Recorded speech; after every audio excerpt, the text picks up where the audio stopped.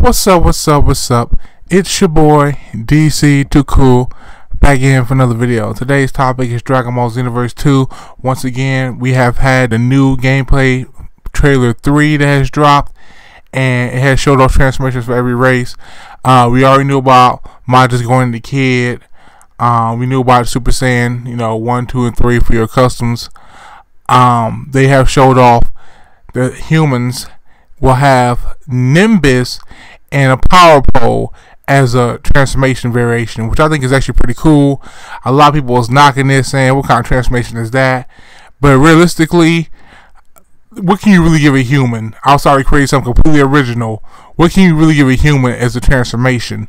Also, along with that, what people are failing to realize if they didn't read the interview or see the interview with Harano-san, he said specifically each character will have various transformations. So how Saiyans have Super Saiyan 1, 2, and 3, I'm assuming the cat will be 3 type of transformations for everyone. So humans could also have a unlocked potential ability will be exclusive to their class, or maybe a elder kind of unlocked potential, or maybe both will be exclusive to their class. We don't know.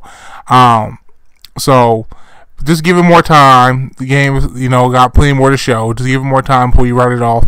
And personally, I think it's actually kind of a cool ability. Personally, be able to be on Nimbus and everything. I think that's pretty sweet. So, also we saw the Namekians will go giant Namekian or super Namekian, however you want to say it.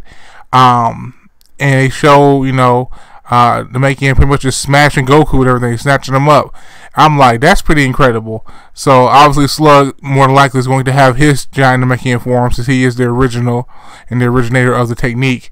So man, that can be pretty crazy. So imagine we can get giant ape forms maybe playable. If they can do giant Namekians playable, that'd be pretty sweet. So giant ape versus giant Namekian, or giant Namekian like 3 versus 3. Oh man, the battles can get so epic, so intense. Oh man, it's crazy out here. We also saw Cell versus First Form Cell, Imperfect Cell versus Android 16 gameplay, which we already knew they were coming from the last scan and everything, along with Timebreaker Bardock. But we actually saw some gameplay from them. 16 looks sweet. His Hell's Flash looks really cool. It looks like it took up like what, 20 feet, 15, 20 feet. So like, man, you can get caught with that like that. That's crazy. First Form Cell looks sweet. He has the move where he pretty much finished off or killed one version of Time Trunks, Future Trunks. We snatched him up, pretty much blew his heart out, which is pretty cool. So that was pretty dope.